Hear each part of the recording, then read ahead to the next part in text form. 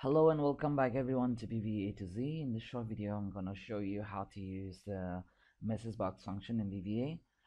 This function is basically used to show the dialog box, and it also has capability to track or return what the user has clicked. And there are different ways to show them, like the type of message box, and then these are the value that it returns.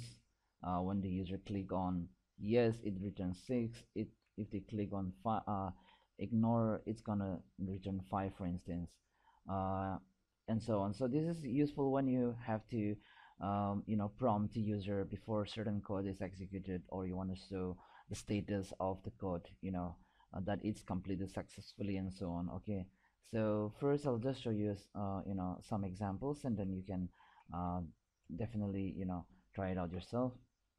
So I'm gonna put in the, I'll just say test1, then I'll say message box. This is hi from Excel, and then I'll say VB information. So once you put a comma, you'll be able to see all type of buttons that are available. Okay, so let's first go by information, and then I'll say in the title I want to say VBA A to Z. Okay, so let me just run this. So it says this is I from Excel, and then this is the title, and then this is the type of button that you've selected. So let's try to do another one. So let's say there was an error, so you want to say like an error occurred, something like that. Okay, and then we want to, instead of information, we want to say maybe it's critical error, for instance. So it's gonna show this up, and then the sound is also gonna be the error, the critical sound. Okay, so this for example, let's say you want to before you run a code, you want to make sure that the user is ready to run the code by setting up certain variables and stuff like that. Okay, so you can say let's try to use this one, let's try and use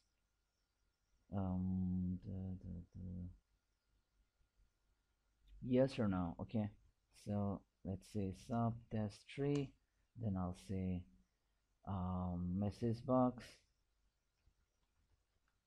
are you sure the file is ready to be loaded, for instance, and then you want to say yes, no, and then I'll say please confirm. So if I just run this, it's gonna say please confirm, are you sure you wanna are you okay, that's are you sure the file is ready to be loaded, right? So yes, and then I click on no. And now let's say that you want to return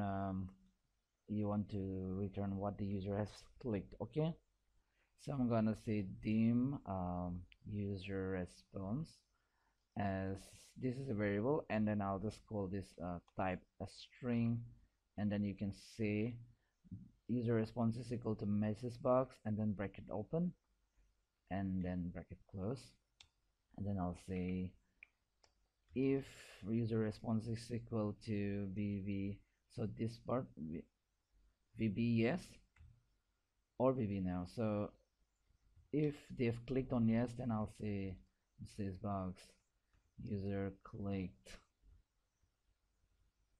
on okay.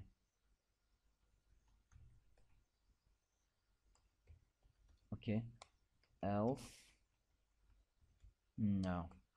So I'm just gonna run this code now.